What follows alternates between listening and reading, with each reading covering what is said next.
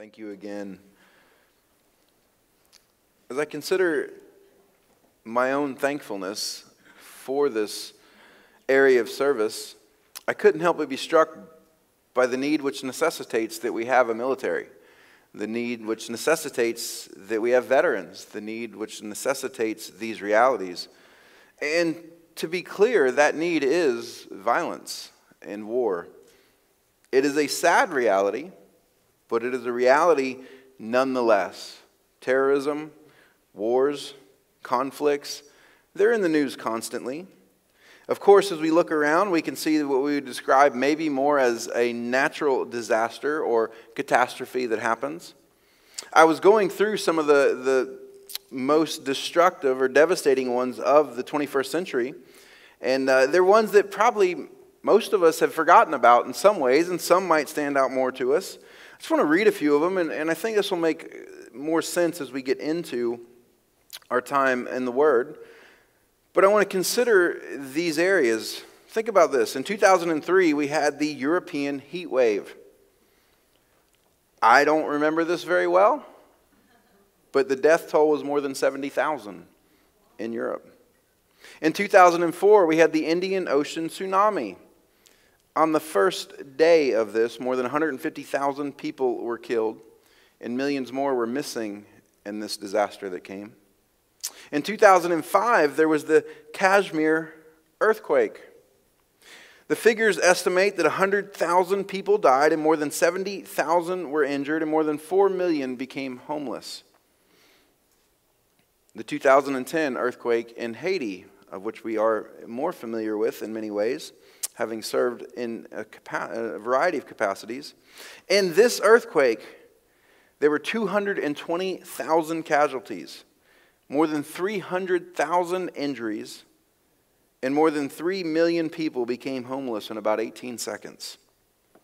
In 2005, here in our country, Hurricane Katrina in Louisiana and Mississippi, approximately 1,833 people died in this hurricane and the ensuing floods, and the natural disaster caused more than $100 billion in property damage.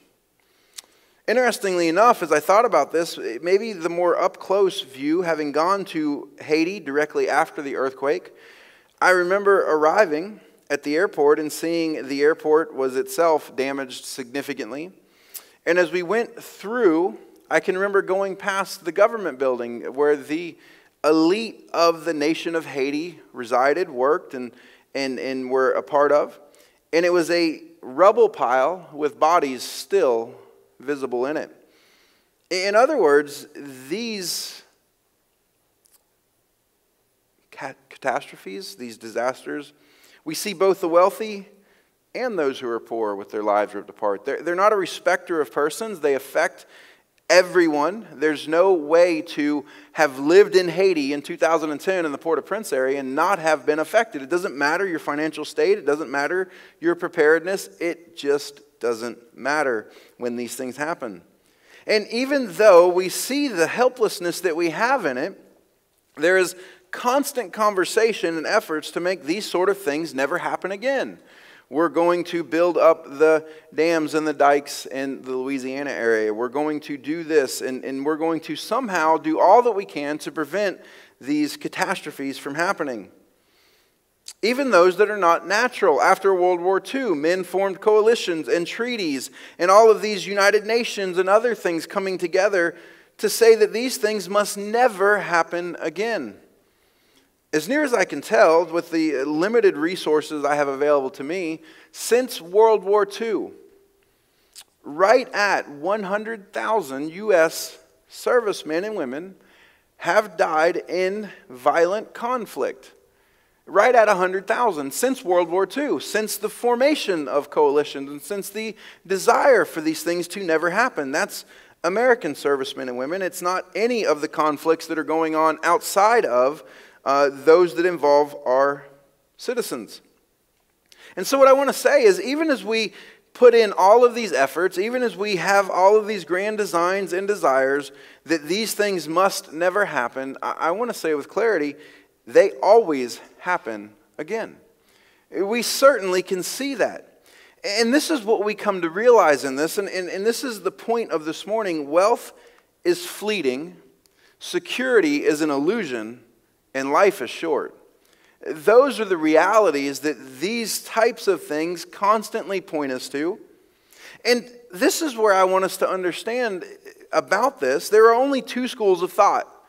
We can have all kinds of variations, but they come down to truly, there's only two schools of thought when confronted with these realities and truths. Life is short and the world is uncertain, so eat, drink, and be merry, because this is all there is. That's one school of thought. And certainly we see people pursuing that. It is what it is. Que sera, sera. What will be, will be. Therefore, I'm going to get all I can from this life for whatever season I have it. The other one is life is short and this world is uncertain, so labor to live for more than the shortness and uncertainty that surrounds us. In this text that we're in this morning, in Matthew 19, we have a man who comes to Jesus recognizing these realities. But what he's trying to do is he tries to merge them, and Jesus quickly shows you can't do this. You can't have a this is all there is, eat, drink, and be merry, because it is short and it is uncertain, and then merge that somehow with, but I also want to live for something more. In other words, I hate to break this to you, but you can't have your cake and eat it too. And in our text today, Jesus clearly lays this out as it pertains to the gospel, as it pertains to eternal life. Read with me in this account. We're only going to make it to verse 22 this morning. It does continue on as Jesus gives greater commentary on what we're going to see this morning. But for this morning, we're going to go from verse 16 of chapter 19 in Matthew's gospel to verse 22. And someone came to him and said, "Teacher, what good thing shall I do that I may obtain eternal life?" And he said to him, "Why are you asking me about what is good? There is only one who is good. But if you wish to enter into life, keep the commandments." Then he said to him, "Which ones?" And Jesus said, "You shall not commit murder. You shall not commit adultery. You shall not steal. You shall not bear false witness. Honor your father and mother, and you shall love your neighbor as yourself." The young man said to him, "All these things I have kept. What am I still lacking?" And Jesus said to him, "If you wish to be complete, go and sell your possessions and give to the poor, and you will have treasure in heaven. And come, follow me." Verse 22, but when the young man heard this statement, he went away grieving, for he was one who owned much property. Now this is a well-known account. It's oftentimes labeled the account of the rich young ruler.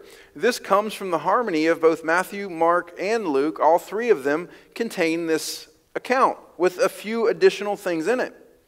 And what I think we have here, and what we're going to look at this morning, is that our Lord has just given us a 3D understanding of the gospel. What we have here is evangelism according to Jesus. And that's an important thing. And I think the most noticeable thing at first glance to me is the way that it contradicts most modern gospel presentations. It is a contradiction of the modern view of evangelism, which someone had said to me that they heard or thought this passage was controversial. I had never really thought it to be until I began to study more into it and realized, oh, it's controversial because it contradicts all that we oftentimes practice. Think in terms of this account in our modern day. A man comes and asks us, what must he do to have eternal life? The first thing that we would do is we would be amazed that they asked and feel like most of our work is already done. They're convinced that they need eternal life, and I have the answer. We would maybe ask two probing questions, but probably not, because they're already primed. We don't need to get them there. They're there. We would then call them to accept Jesus. We would pronounce them upon having done that to be saved. Then we would give them a spiritual gift test and put them to service as quickly as possible. Everything our Lord does here contradicts our modern understanding of evangelism. It's amazing how our Lord doesn't do that. On the surface, as a matter of fact, he seems to talk the man out of following him. He then asks something we would never ask of the man because we know that it will blow the deal, as it does. And on top of that, it seems as though Jesus maybe just added works to our salvation. He then lets him get away. He doesn't call him back and say, hold on, like his car salesman. I can give you a little better deal. I don't want you to leave. And then on top of that, he uses him as an example to his disciples. Man, Jesus really messed this up. That's what we're confronted with. We have to either believe Jesus really messed this up, or we have to recognize that we're really messing it up. That's where we're at with this text. And so yes, there is controversy because of that reality. We don't have the ability to look at this and say, that's how we're doing it. But we should. Let's look at what he actually does. And I love this because in this, what we have is the reality of our Lord's presentation of the gospel. How can a man be saved? How can a man have eternal life? As Job expressed in chapter 9, how can a man who is a sinner be right with a God who is holy? How can that be done? And in this, what I want us to see is that our Lord presents the gospel with the key components that never change, but he is dealing with a young man who is high up in the Jewish community. He has a position of authority and stature and prominence, which means that this is a man well-versed in religious realities concerning Judaism and orthodoxy in that. And so our Lord begins very specifically, very succinctly in that. Let's look at how he actually does it. I'm going to read from all three accounts. Matthew 19 and verse 16, we just read it. Mark 10 and verse 17. And Luke 18 and verse 18 at this very first sentence describing this young man. In verse 16 of Matthew, and someone came to him and said, "Teacher, what good thing shall I do that I may obtain eternal life?" Now Mark gives us a little more detail. He says, as he, being Christ, was setting out on a journey, a man ran up to him and knelt down before him and asked him, "Good teacher, what shall I do to inherit eternal life?" And Luke gives us just a little bit more when he says this in verse 18 of chapter 18, a ruler questioned him saying, "Good teacher, what shall I do to inherit eternal life?" So here what we have is a young man who came up to him seeking him. Mark says that he was both enthusiastic and extremely respectful and humble. He came running up to the Lord and knelt down or bowed down before him. Luke describes him as one who is a ruler within the nation. So in this first verse, we see a noble and sincere young man of some position and stature come humbly and respectfully before Jesus with a sincere question. He was not, as the Pharisees earlier in the chapter, trying to test or trap our Lord. He sincerely, recognizing something lacking, came to the Lord asking him the question of, how do I receive what I know to be lacking? Now all of this is good at this point, to a degree. I mean, think about this. How much should our heart leap when any man would ask about the way unto eternal life? However, our Lord perceives something about this man, as we shall see. And I want to pause here for a moment, because I hear folks say, well, this is because Jesus knows the heart of man. That which is in it, as we've seen throughout our time, that he hears the thoughts of men, as the Pharisees were thinking or speaking among themselves at a distance, and the Lord perceiving their minds address that. We see in John 2 that he did not entrust himself to the crowds because he himself knew what was in their heart and didn't need anyone to teach him. I understand that our Lord is divine. I understand that his deity did carry over into his humanity. However, this is not an excuse for our lack of this to lead us into foolish evangelism. We have to think better about this. When a sincere question is asked of us in regards to our faith, we must give an equally sincere answer from the fullness of what we do know and are able to perceive. Here's what I mean by that. We know that all men are dead in their trespasses and sins before they're converted. We know that. That never changes. It does not change due to outward appearance of nobility, eagerness, nor sincerity. That never changes. We know that all men are dead in their trespasses and sins. None of this ever changed. And so this was a sincere and respectful young man who was fairly self-assured, but Jesus knows, and so do we, that this is a young man who was dead internally, spiritually, in his own trespasses and sins. And this led to Jesus asking what is a necessary question. We don't have to have divine perception in order to be righteous in our evangelism. Jesus did not ask this question simply because he knew that this young man had this struggle that we see a little later in the text. I don't agree with that. I believe Jesus knew that. Yes, he is divine. Yes, he is able to perceive that which is in the heart of men. Yes, he did know those things. But I don't think that we're without that ability as it pertains to righteous evangelism. Listen to Jesus' response. He said to him, "Why are you asking me about what is good? There is only one who is good." So this seems like a strange response. To be honest, you and I probably would not say it quite this way. But remember, Jesus was dealing with a Jewish man.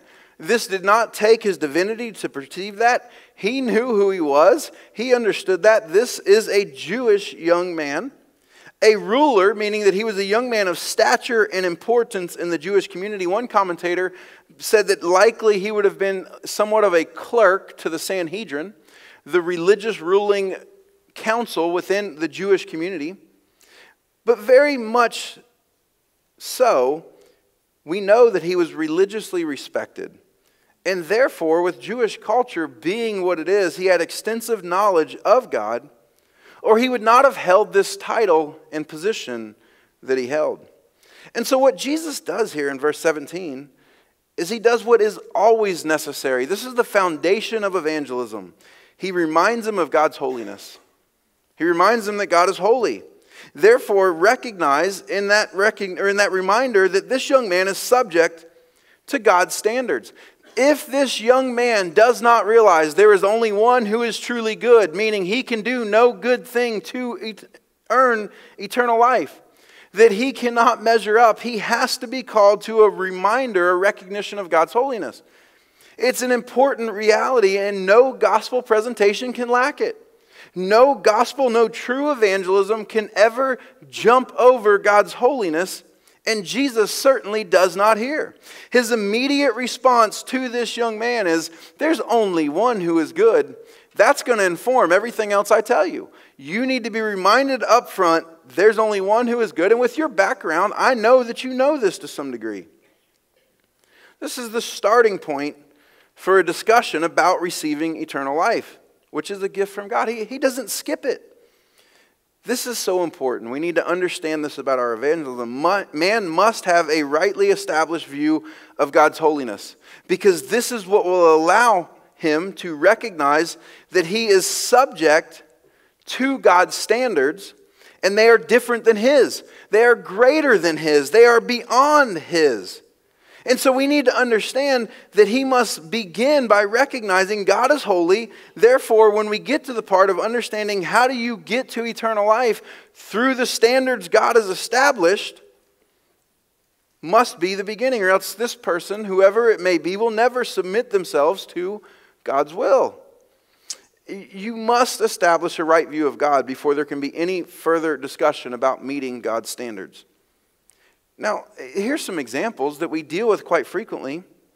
If a person comes thinking that their view of God is of a benevolent, grandfatherly type who is disinterested in details and only wants to bless them, then what we have to establish in that person's life is the reality of God's holiness and justice. Now, on the flip side, if a man comes just viewing God as wrathful and judgmental, then we need to establish in his life the grace and mercy of God before him. Not that we negate the other, we maintain both. Yes, God wants to bless you. Yes, God is compassionate. Yes, God has loved you. But here's the other component of his character, that he will not lay down because of that. And yes, God is wrathful. Yes, the wrath of God abides upon unrighteousness, upon which we all are. Yes, he will judge and is appointed a day upon which that will accomplish. Yes, but he is also given grace and mercy through his compassion and love. There has to be a total establishment of who God is at the beginning of any evangelistic endeavor. Listen, a right view of God is the essential starting point for any gospel conversation. Now I need to take a quick hermeneutical side point just for a moment. There's a lot of things that I found to be controversial in this that should not be. This is a very short account. This is a very succinct account that's been given to us in the gospel. I just want to think about this. There is rarely, if ever, a complete transcript of all parts of Jesus' words in conversations and teachings or actions anywhere. And guys, this is for a good reason. John alludes to it in the Gospel of John at the conclusion when he said there's not enough pages in the world to contain all the accounts of Christ. But I want us to really think about that for a minute, because the controversy comes in and, well, this seems incomplete. This seems short. This seems to be lacking in. And I wonder why Jesus didn't say this. I want to be clear. We don't know that he didn't. But there are some reasons why it's not recorded here. Number one, there's not enough room. There's no way to record. I just want you to think about this. I tried to think about this, and it takes some subjectivity. But there's 365 days in a year. Let's subtract 52 Sabbaths from that. So if you take that, 365 minus 52, multiply it times 3, since the basic life of Christ's earthly ministry was 3 years. And then you figure 15 hours a day of vigorous ministry, we would have about 14,000 plus hours of life spent in vigorous, detailed ministry. I don't know how many people Jesus could heal in an hour. I don't know how much truth he could lay out in an hour. I don't know how much falsehood he could confront in an hour. I don't know how much evangelistic realities he could present in an hour. But if you think of it in that term and basically just think of 15 hours a day, 14,000 hours spent in 3 years, then I know this: 3 pages for every hour would result in more than 50,000 pages of detailed accounts per gospel, rather than the 50-page average we have for Matthew now. We struggle enough. Our Lord was gracious to not give us 50,000 plus pages per gospel account. So understand, in this account, it is succinct. We don't know if there was more conversation, but we know that we were given what we need.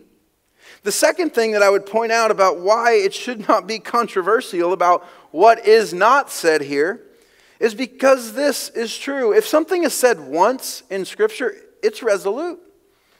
How many times does Jesus have to say something for it to be true? I'll give you a hint. One.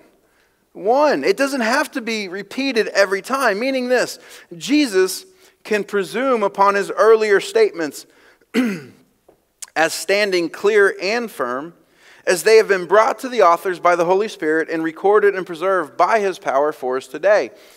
Here's what I mean. As we read this address, we probably are not given every word of the discussion, but it is likely a very abbreviated form because of room and time constraints, but also because Jesus has already addressed for us to know that God's holiness is the standard.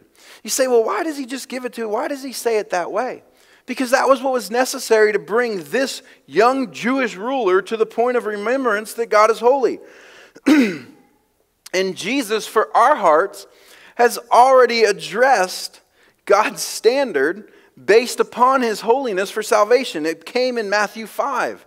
When Jesus began his earthly ministry, and in that he began with the Beatitudes.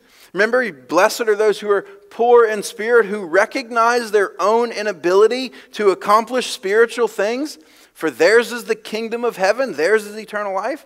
He goes on, and in the course of that, in verse 20, he tells us this concerning the holiness of God and the standard of God, of Matthew chapter 5. For I say to you that unless your righteousness surpasses that of the scribes and Pharisees, you will not enter the kingdom of heaven. And the other bookend of that in Matthew 5 is verse 48. Therefore, you are to be perfect as your heavenly Father is perfect. In other words, the fact that it's not recorded in the totality of the gospel presentation that was brought forth to this rich young ruler does not negate the realities of that. Jesus is not contradicting Matthew 5. He is presuming upon the fact that it's already recorded, that we already know this truth. Therefore, we should not look at it and say, well, we have to do it just like this and negate chapter 5. As believers, we take the whole counsel of God and we apply it to our entire lives. So just a little hermeneutical break there for you to recognize this. When you're studying God's Word, you need to take into account all of it. Do not read this account and then say, well, this is different than or does not include what I thought was true about the gospel or about evangelism that we saw in chapter 5. You, in your study and wisdom, bring chapter 5, connect it to chapter 19, and have the whole counsel of God driving all of our actions. Here our Lord simply calls this fellow to the recognition of God's holiness. Every gospel presentation must have this in his standards as the beginning point of eternal life. In Matthew, assuming upon the readers already having known this, because he is already recording Jesus on it, is perfectly natural. And that makes sense to me.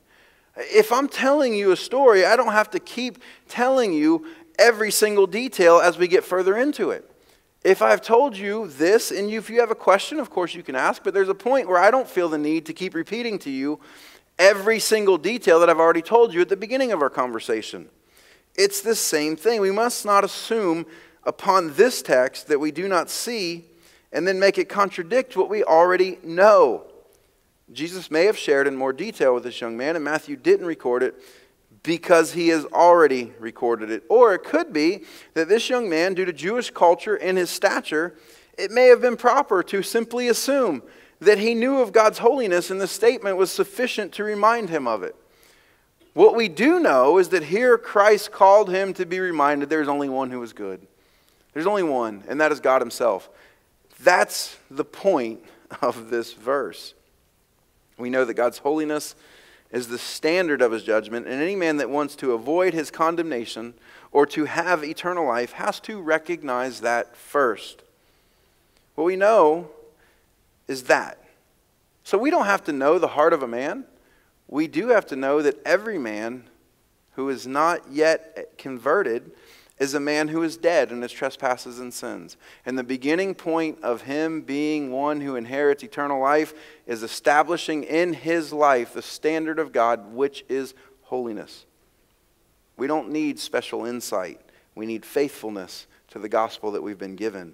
And by the way, when it comes to those things, I think it's right for the Holy Spirit through the authors of Scripture to presume upon what's been written, to presume upon his people pursuing after it like the pure spiritual milk and the hunger and thirst for righteousness that we're called to have. He gave this to us on the backs of his apostles, and through the blood of many martyrs he has preserved it that we might have it today. We must never presume upon nor take for granted the gift that's given, and we must never think that we're going to stand before the Lord and say, but I didn't know, because he will say, why did you not know? Because I gave you the knowledge. We are those who must pursue that. So a little side note that I think is important for our understanding of study, both the importance and weight of it and the ways to do it. Our Lord's next statement causes no lack of consternation either, but it really shouldn't. It is just the natural continuation of what we know about the gospel. We already know this. He says this, but if you wish to enter into life, keep the commandments. Right away, there's this big discussion that breaks out. Is Jesus adding, works to salvation? Is this Jesus going Catholic? Is this a picture of Jesus taking and saying, yeah, you don't just receive eternal life as a gift, you now also have to work for it and do this? No. Of course not. And let's look at this and understand. He simply says to the man, if you want to gain eternal life by your good deeds, by your virtue and pursuit, then you can. You just have to keep the law. Did you guys hear that? I want you to hear that. If any man is able to keep the law in perfection, he does not need the gospel. This is a true statement. It is not a false statement. It is not wrong. It is not untrue. If any man is able to keep the law in perfection or holiness, he does not need the gospel. And so when Jesus says to the young man, you just have to keep the commandments, it's not a wrong statement. Listen, you just have to keep the law. This is true about man's condition. Think about this for just a moment. We're going to get a little deep in some theological things because we need to understand this, and we should be able to. The Jews had been given the law through Moses, and it carried with it innately the understanding of man's inability bound up in the sacrificial system. Here's the law, do this and you will live. But they couldn't do it. No man could do it. And so there was a constant flow of blood out of the temple. There was a constant reminder to every man, woman, and child of the Jewish nation, I can't keep the law. I can't keep the commandments. I can't do this. Just if you will pause for a moment, we're so far removed from this, but I was sharing with a parent this morning, imagine if your young 8, 9, 10, 11, or 12-year-old were to have to raise up an animal. And then because of their sin, their deceitfulness, their rebellion against mom and dad, their dishonor, whatever it is that they have done, they have to take that animal, be it that dove or that goat or that lamb or that rabbit or whatever it is, and they have to go to the temple. And because they sinned, they have to see that animal slaughtered and blood shed because they did that. You think that'll leave an impression? I'm pretty sure there's an impression left from that. And so when Jesus speaks to a young man of the Jewish community, he can speak with a recognition of, you know this. You've been killing animals for years because you can't keep the law. So when he says to him, you just have to keep the law, we have to understand this rightly. We have to recognize it. There's a response the Lord's looking for here. And he doesn't get it, as we know. But this is the reality. There is no deceit in Jesus' words. We will be judged according to the law of God. Jesus says with absolute clarity that he did not come to abolish the law, but to fulfill it. When we stand before God in judgment, and all of us will, it's a two-phase judgment. The first phase of judgment is he judges us according to his law. And any who do not keep it perfectly will be those who are condemned. Condemned. This is the beauty of Romans 8 and verse 1. There is therefore now no condemnation for those who are in Christ Jesus. It's this amazing picture of grace and salvation. And so what we need to understand is that this is the first phase of judgment, condemned or not condemned. And the only measurement is, did you keep the law perfectly? A little hint, the answer is always no. The answer is always no. None of us are able to keep the law perfectly. And the Jewish community and nation, certainly after 2,500 plus years of failure under the law, should recognize this. No man has nor can keep the law perfectly. And so Jesus came and kept it for us. This is the gospel. Jesus came and kept it for us. And so all who stand in judgment and are in Christ Jesus, when God looks upon them in judgment, judging them according to the standard of his law, he sees his son's righteousness, and they are justified and not condemned. This is the gospel. It's not that difficult to comprehend in the understanding. It is impossible to comprehend in our own recognition. The commandments were not given as a means of salvation, but rather as a teacher to lead men to the Messiah who brings salvation through the one who does in fact and did in fact keep the law perfectly. Jesus bore the full weight of the law, yet without sin. He did that. And then he took that righteousness that he earned and he gave it as a gift to you and I who could not earn it. The commandments were not given as a means of salvation. They were given as a means to point us to salvation. This is Gospel 101. This is Gospel 101, and we're so far removed because we want to adapt ourselves to the culture and the busyness and other things, so we shorten and we shrink and we give the attention span the reign it should never have. And instead of doing with faithfulness, we adapt the gospel to a point where now everyone lives confused about it. And so we have controversy over something that's so simple, and it should not bring that. Listen to Paul's commentary to the Galatian church in the midst of their controversy, having been those who had heard and trusted the gospel, and now some who were Judaizers, or as Paul calls them in Philippians, mutilators of the flesh. They were coming and bringing law back to bear on those who had been set free from it. Listen to what Paul says in Galatians 3, verses 21 down to 27. Chapters 3 and 4 are predominantly all about this. I'm just taking a small section because of time constraints. Paul says this, "Is the law then contrary to the promises of God? May it never be." This idea that somehow the law has been negated by Christ is a wrong view. It has been fulfilled by Christ so that all who are in Christ will stand righteous when they are judged according to the law. All those who are not in Christ and stand according to their own righteousness before a holy judge will be consumed and cast into an eternal hell during that, or because of that. Is the law contrary? No, may it never be. For if a law had been given which was able to impart life, then righteousness would indeed have been based on the law.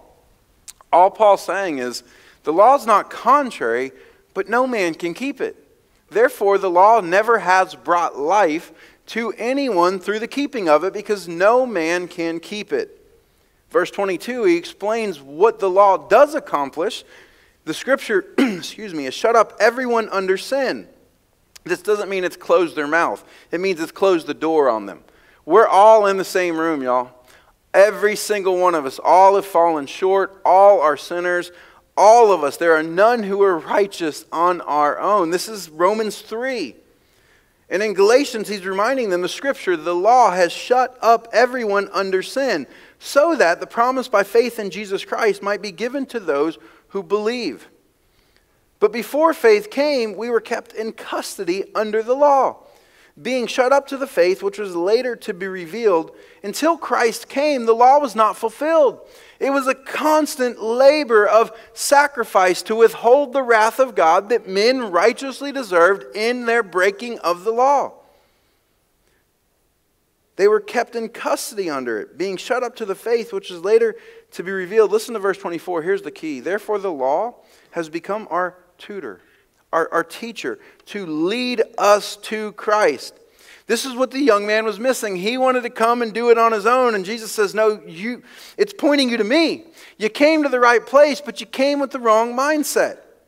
It has become a tutor to lead us to Christ so that we may be justified by faith. But now that faith has come, we are no longer under a tutor. This is an important aspect too. I would say this to you. Christ fulfilled the law. There's a lot of questions that come up. What about this? What about the Sabbath? What about this? What about that? Christ fulfilled the law.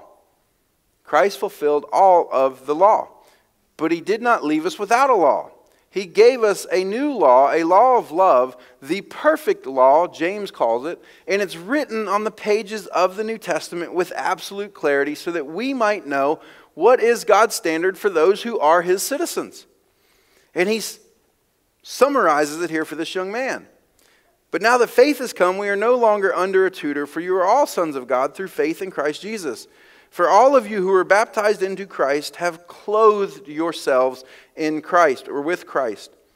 Listen, the law is good, and that it has shut up every man under sin, so that they under that weight would look to Christ in his righteousness and forsake any hope in self or this world and follow him. That's the point. And we might be tempted to think, well, but that's not really fair. This man hasn't yet seen the crucifixion. He had not heard Paul's commentary on the law, so how could he understand this? This man would have understood through the law and sacrifice that he was unable to keep the law. And so a proper response when Jesus said to him, you just have to keep the law, would have been, woe is me, I am undone, for I cannot keep the law, and I have known this since a young child. Woe is me, I am undone. I cannot keep the law even though I try. This would have revealed a true heart which is humbled and a true poor in spirit condition. But what does he say? Look at verse 18. Then he said to him, which ones?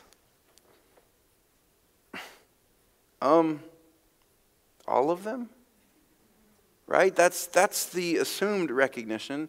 All of them. We're not talking about you keeping it to the best of your ability and picking the ones you like. This is God who is holy. This is His standard. And you have to keep all of them in order to gain eternal life through doing good things. You have to keep all of the law. James 2 gives us a little commentary. The Lord's half-brother says this in verse 10. Whoever keeps the whole law and yet stumbles in one point, he has become guilty of all. I just want to be clear again.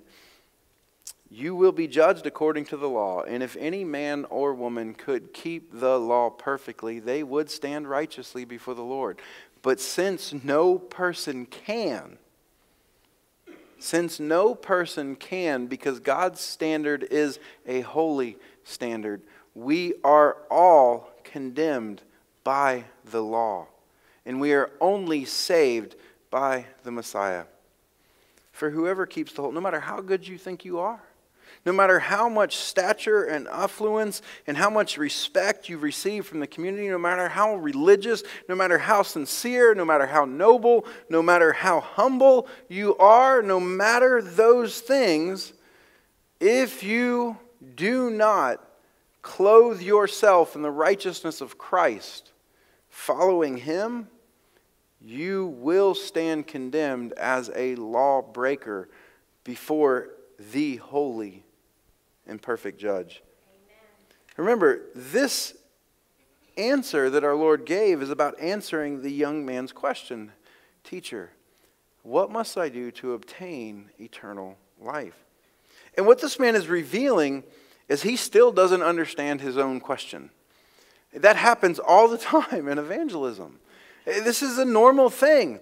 He still doesn't understand. He hasn't gotten there yet. Jesus said, God's holy, you know this. But if you want to get there, because God is holy, you just have to keep the commandments. Oh, which ones? Okay, I see you still don't understand. Let me give you some examples. Jesus responds with a sampling. And Jesus said, you should not commit murder, you should not commit adultery, you should not steal, you should not bear false witness, honor your father and mother, and you shall love your neighbor as yourself. Now it's interesting, when you look at these commands, they have this in common. What our Lord chose to give him are the ones dealing with man's relationships to one another. And remember, he's already given commentary in his teaching in Matthew 5, where he explains that the heart is the seat of God's judgment. So if a man looks with lust, he has broken the law. Or if he has anger and hatred for a fellow human created in God's image, then he has broken God's law. He's already given commentary on that. He doesn't need to. He may have given it to this young man. But for we who are reading it, we understand that commentary is given. That truth is established. It's irrevocable and does not need to be contradicted in this setting. And he gives him this. Listen. To be clear, this should have elicited a response of, woe is me, I am undone. Here we go again. The Lord says, okay, you're not hearing me. Let me give you some examples. You have to keep these commandments. These ones that deal with your relationship with others. You know, those other sinners that you come in contact with regular. Listen, I know I have not kept these to God's holy standards. I mean, think about this. Guys, when you look back over your life of relationship that you live, would you honestly say that you are a perfect friend, a perfect citizen, a perfect son or daughter, or a perfect spouse? Anybody? Wise choice. I don't want to call you out. I wouldn't even have to. This should have elicited a quick response because guess what? We live in relationship. We live in conflict due to relationship on a regular basis. Believe me when I tell you, for every time you've had your feelings hurt by someone, you've probably hurt someone else's twice. That's just life. It's who we are. And so this should have elicited a response where this young man goes, oh, woe is me, I'm undone. I can't do that. God is holy, and these are the commandments. I can't do this. This should have brought conviction and a humble response. But did it? Verse 20, the young man said to him, all these things I have kept. What am I still lacking?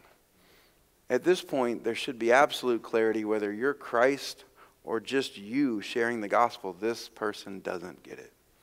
They still don't understand what it is that brings eternal life.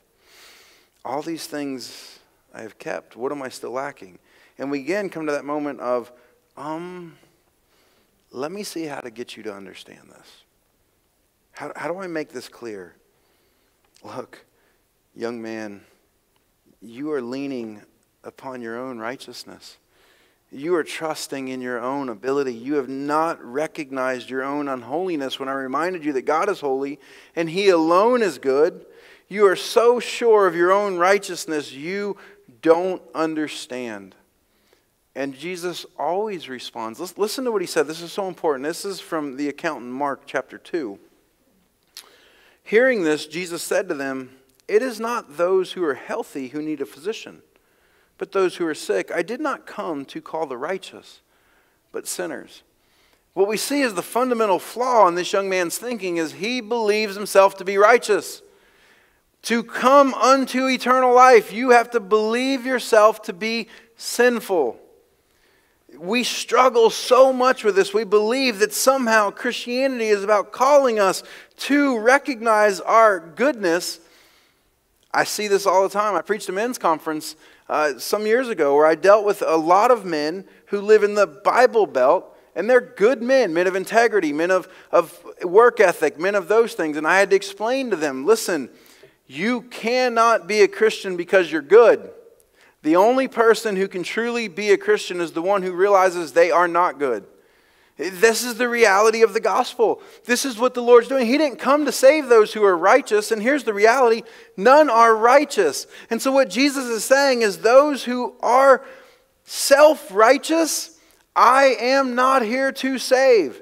Those who are sinners, those who are poor in spirit, I came to seek and to save those who are lost, not those who are confident they're on the right track and just want a little boost to keep going the way they're going. That's not the gospel. Those who think themselves well do not visit the doctor, and those who think themselves righteous or good enough will never follow Jesus. Because Jesus calls us to a hard path. And we will never lay down ourselves if we don't see ourselves as the obstacle. We're going to see the difficulty of the path as we go forward, but we recognize this. Listen, I can just picture this scene, Jesus thinking, or maybe even saying out loud, you didn't get there when I reminded you that you have to keep the law perfectly. You didn't get there when I used the commands regarding relationships as the means of displaying your inability and unrighteousness. Think about this. Jesus has already offered a summary of the commandments. He's already done this earlier when he says, here's the first commandment. You shall love the Lord your God with all your heart, and with all your soul, and with all your strength, and with all your mind, and your neighbor as yourself. Upon these two hang all the others. This is the framework that all the others come hanging upon. So I gave you the second greatest commandment. How you doing with your relationships? And you didn't get to see, I didn't get you to see how far short you're falling. Let's jump to the first greatest one. Let me put this more personally, young man. And again, think of the first greatest commandment. You shall love the Lord your God with all your heart. In our understanding of this, this is a picture of the seat of all that we are. This is your intellect. This is the totality of who you are. With all your heart, with all your soul, with all your strength, and with all your mind, you shall love the Lord your God. Let me put this more personally to you, young man. Verse 21, Jesus said to him, if you wish to be complete, go and sell your possessions and give to the poor, and you will have treasure in heaven, and come follow me. What you lack, young man, is me. You're not seeing what's in front of you. I cannot even present myself to you at this point because you don't see what you lack. I cannot give you the cure because you have not seen the disease. This is not about you getting a shot that helps you with some antibiotics. This is about an amputation that needs to happen. And it's pointless to give you a shot when gangrene is going to kill you anyhow. That's the picture that's being given here. What you lack, young man, is me. You are hoping in your abilities, you are trusting in your nobility, and you are confident in this world and all that it can give you. You have to let go of that, and then you can trust me. You have to let go of that. By the way, again, every evangelistic setting, it might start and have different wording in the sense of who you're speaking to. If you're speaking to someone who has a deep religious background of falsehood, you got to undo a lot of things. If you're speaking to someone who's never heard the gospel, you're building a lot of things. The presentation might have distinctions in the way or where you start or where you take them, but it will never lack this truth. The foundation is God's holiness. The recognition is man's inability. And then it leads to this reality. You have to turn from those things. This is the repentance phase or the repentance call in evangelism. And our Lord displays it so well. You have to turn from the life and things you have hoped in and follow me, young man. That's what the Lord says. Repent from your self-righteousness and your love for possessions. Turn away from them and follow me. This is not new, by the way. This is not an addition of works to faith. It's not a change to the gospel. It's not a, let me deal with this guy differently than I've dealt with the crowds to this point. This is the repentance call that is absolutely essential for evangelism to function. The gospel without repentance is no gospel, and it cannot save. Our Lord displays this in his evangelistic proclamation where he says, look, you're missing it. You got to turn away from all that you have been pursuing and instead pursue me. It's not new. Remember what we addressed earlier regarding time and space and the reality of already made statements being recorded in Matthew's gospel as standing irrevocable? This is just the great trade-off. Jesus has already explained it for us. Look at Matthew 16 just quickly, just a few chapters back. We know this. He's explained it to us. He's in the process of explaining it to this rich young ruler. Then Jesus said to his, verse 24 of chapter 16, then Jesus said to his disciples, if anyone wishes to come after me, he must deny himself and take up his cross and follow me. For whoever wishes, this guy doesn't even want to follow him yet. He has to give him all of it at this point. For whoever wishes to save his life will lose it, but whoever loses his life for my sake will find it. Verse 26, for what will it profit a man if he gains the whole world and forfeits his soul? Or what will a man give in exchange for his soul? This is the question the young man's asking. What can I give in exchange for my soul? What can I give in exchange? I've got many possessions. I live a noble life. I'm respected among the people. Surely there's something I can do. There's not. What was this man's? This was this man's hindrance. His hindrance was his hope in his ability and possessions and accomplishments and other things. This happened to be his hindrance. What's yours? That's the question, right? That's where we all have to get. What's your hindrance? It may be the same as his. It's a very common one. Maybe different. Think about the examples we have. I love this. I love to consider this picture in these examples. Abraham left his native country at God's command.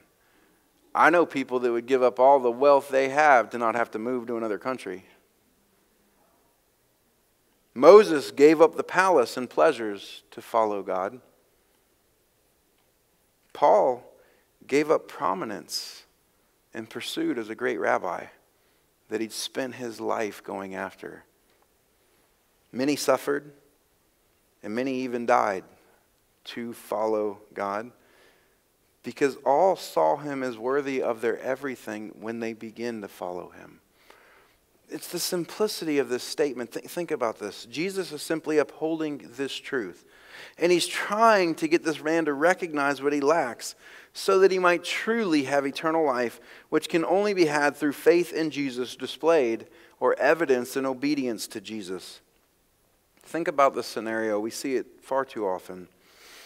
If a person professes faith in Christ, but then let's say that the cost is too great, And there comes a point in their life where they reject Christ to hang on to whatever is being threatened. Were they truly a Christian? Did they truly have eternal life? That's the question. We had Brother Larry reading earlier from Luke 14 when he says, look, you better count the cost at the forefront, or else you will look very foolish on the backside when you can't complete what you started because you didn't count the cost rightly. Jesus is not wasting time with this young man. He brings him to the question at the front, and so too should we. We have a wrong view of the gospel. We have a wrong view of salvation when we think that somehow with enough time and convincing and flattery and other things, we can get someone there. That will not happen. It does not happen. To give you an easy example, the book of Revelation. In the book of Revelation, we have the account of those who go through the tribulation will face the greatest terror and struggle and suffering this world has ever known. And rather than cry out to God, they crawl in caves and cry out to the rocks above them to fall upon their heads. So suffering and horrible circumstances and those things will not bring salvation. And then we come out of that season and go into the reign of the millennial kingdom here on earth where the wolf and the lamb lay down together and life is good and perfect and Jesus rules from the throne in Jerusalem. And at the conclusion of that, men will reject Jesus in the midst of the greatest peace and prosperity that has ever existed. So it's not suffering and it's not prosperity that brings salvation. It is Christ and faith in Him alone. And so we need to understand if a person professes but then walks away, Jesus just skips all that. Think about these scenarios that we see far too often. Imagine a man professing Christ and preaching the gospel. But then it comes out that he has been forsaking Christ and His commands for adulterous pleasure. And he refuses to repent and follow Christ, but instead turns and follows after that pleasure. Was he a Christian? No, he was not. And he's displaying that clearly that when it came to that, he loves these things more than he ever loved Christ. Or if that same man is found to be one who is using the gospel for personal gain and affluence, and when confronted, he refuses to follow Christ and instead follows his wallet. Would we not say, wait a second, here's one to think on maybe even more fully. Think about a missionary who is in a hostile environment preaching the gospel, but suddenly he's confronted with the loss of his freedom. If he doesn't renounce Jesus and preach against the gospel. And so this man publicly renounces Jesus and begins to preach another way to eternal life. Is he a believer? No. And so Jesus, just knowing all of these things, says to him, you got to see it right from the beginning. You have to forsake this world and follow me. It might be 10 years. It might be 20 years into your faith. It might be 30 years, or you might not face it to any of these degrees. But there will always come a confrontation at some level on a regular basis where you are confronted, will I trust Jesus? Do I trust Jesus? Will I follow Jesus, or will I follow the world? And here's the reality according to Scripture. If you follow the world and you are not disciplined by God unto repentance, then you are not a legitimate child. And if you do follow the world, and certainly we all have made that choice as believers, God whoops us, and through trials and conviction from His Spirit and His Word, draws us back into Himself. That is the picture that is given. And so if someone goes into that and rejects Christ and continues in that rejection, we know they were never a believer. And whether they say they reject Christ, we're told in the book of Titus that those who reject Him by their actions equally reject Him. Listen, Jesus' gospel presentation just cuts right to the chase. And He calls this man to count the cost and to consider him as worthy. And the young man is forced to decide if Jesus is worth this to him. There should be a point in any and all faithful evangelism where the case must be stated plainly, and a choice or decision is demanded. Not by you necessarily, but by the presentation. Jesus has just reached this point. He walked through it and He said, remember who's holy. Remember that you're not. You can't keep this. Okay, you're not getting it. Let me give you some samples for you to realize how much you can't keep it. Okay, you're still not getting it. Let me tell you plainly what's lacking because you asked. Jesus reached this point and we see the grief of the young man's rejection. Verse 22, but when the young man heard this statement, he went away grieving, for he was one who owned much property. Charles Spurgeon summarizes this as only he can. He says this man's great possessions so possessed him that he never possessed his own soul. Let me read that again. This man's great possessions so possessed him that he never possessed his own soul. This is a grievous but honest and faithful outcome to a gospel presentation. One thought that came to me along these lines, due to confusion about evangelism and our own limitations compared to our Lord, some come like this young man with sincerity and humility and acceptance, and their true rejection is not revealed until later, when they are confronted more fully at that time with the cost. Jesus let this man walk away, and he did not change the message and call him back to consider a less than cost. Okay, you don't want to give that up? How about you just give up 50%? There's no bargain deals on the gospel. We would never cheapen the gospel. We must not cheapen the gospel. We must not change the gospel and its demands to fit those with whom we share it, no matter how lovely they are, nor how nobly they start. There is so much more to cover here, but we got to wrap it up for this morning. And I would be remiss to leave this message about someone other than us. We have to ask ourselves this morning, have we received this gospel that Jesus brought? Did your walk of faith begin with a hopelessness? When you looked around at every option that surrounded you, money, pleasure, strength, power, success, health, did you realize none can satisfy? All this will be seen as futile when you consider the question of what comes next. This is a short life, and there is uncertainty for all of us. Surely there has to be more. And if so, what do I do? Was there a beginning point of your walk of faith that you can see that recognition? Maybe not in its fullness, but as a starting point of what led you to this. This world cannot accomplish nor satisfy. There has to be more. Did you come to realize that God who created you and will judge you is holy? That the more that has been offered comes through His standards and His alone? Did you believe that you could not and cannot measure up? And rather than anger and greater self-righteousness and arrogance, you have to humble yourself under this truth and trust in Jesus as the righteous one who has given Himself to you. Sometimes when presented with the gospel, I've had people get angry over the standards of God. This will show itself in a desperation and, yes, fearfulness. There is deserved judgment that every man stands under.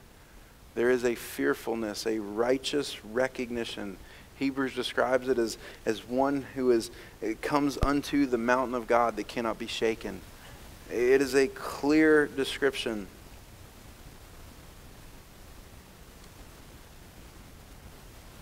Did you have fearfulness and recognition of deserved judgment?